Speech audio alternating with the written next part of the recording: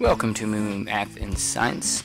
In this video I'd like to talk about strange animals, the sea bunny versus the platypus. The sea bunny is a type of sea slug. There are over 2,000 species of sea slugs. The sea bunny is a very small animal, only 2.5 centimeters long. Although it looks cute, the sea bunny is actually toxic. Like many sea slugs, it can actually eat toxic animals and absorb their toxins and then apply them later.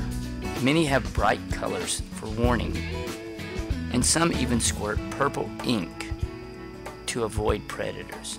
Take a look.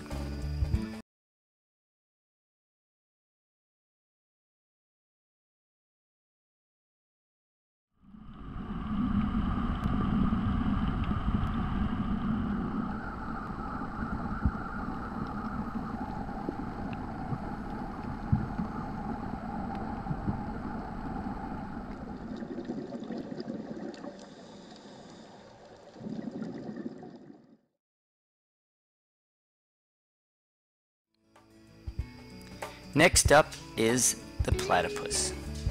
The platypus just looks strange. It is a combination of duck, beaver, and even a weasel.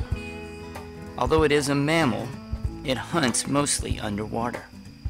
It uses electrical signals, not normal senses, to find its prey. Check out this video. Platypus neurons. Let's watch our little guy go around again, and we'll see if we can figure it out. Okay, so there he is. So he's in the tank, kind of whirling around. They've dropped in a bunch of scrumptious mealworms for him. You can see he's doing his little head motion back and forth, where he's kind of chasing them down. You can also see that as he gets a little closer to him, he kind of narrows in on him, munches them up.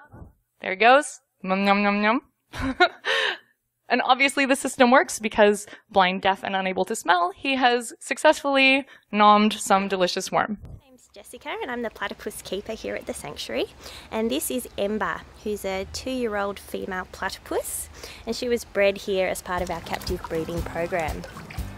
Hillsville Sanctuary was the first place. In addition, it is one of the few mammals that actually lays eggs. It walks kind of strange, more like an alligator than a mammal. The sea slug versus platypus. Please leave a comment on which one you think is the strangest. Moo Math and Science uploads a new math and science video every day. Thanks for watching. Isn't that